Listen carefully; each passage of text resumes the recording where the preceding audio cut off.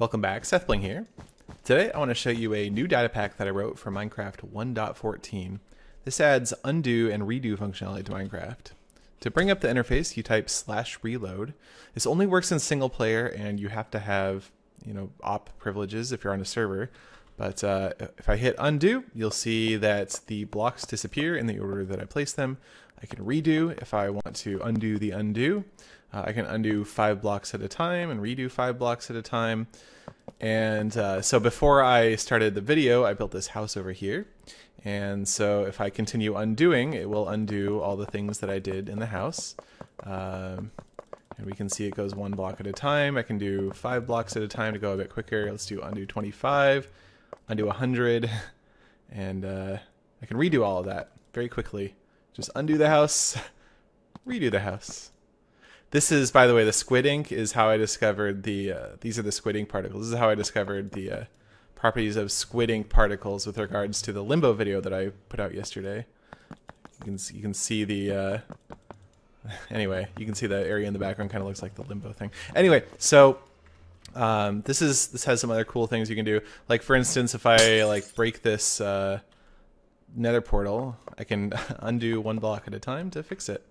Let me grab some TNT and some flint and steel, and let's blow up some of the ground. I'll explain how this works because it's actually kind of important how it works specifically, and because there are some limitations. So blow it up, TNT, I can undo and put those blocks right back, undo 25, whatever, and there's the TNT that we blew up too. So the way that it works is there is a cube centered on me. It's a me. It's 13 blocks in each dimension, so it's a 13 diameter cube, and it's tracking every block around me and it's looking for changes. And so when it sees a change, it records that change and stores it somewhere, and so that you can click undo and redo, and it'll know what the changes were. When it undoes some changes, it will put those into like a queue to be redone if you want to do that. If you place a block, it'll delete anything that was in the queue to be redone, which is the same thing how undo and redo works in like text or whatever.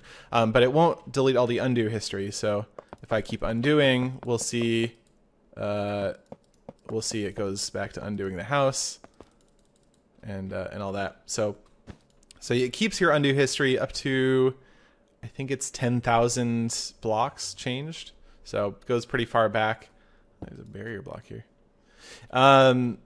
Yeah, I mean, that's most of what there is to it. So again, it will only track changes within that cube, that 13 by 13 by 13 cube around you. So if you do this and then fly away, that's outside of that cube. So if I try and undo that, it's not going to undo that. It's going to undo this other stuff over here.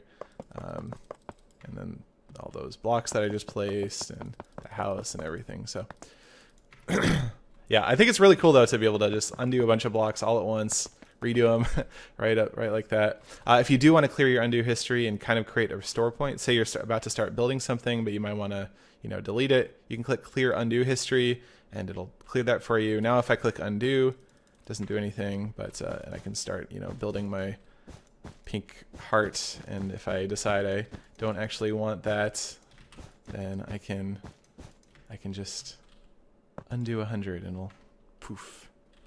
Now let's bring it back. Okay.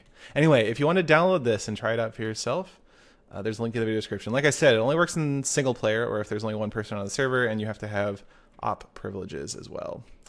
But otherwise, it works just about as shown. And yeah, hopefully you guys find it useful or interesting. That's about it. Thanks for watching.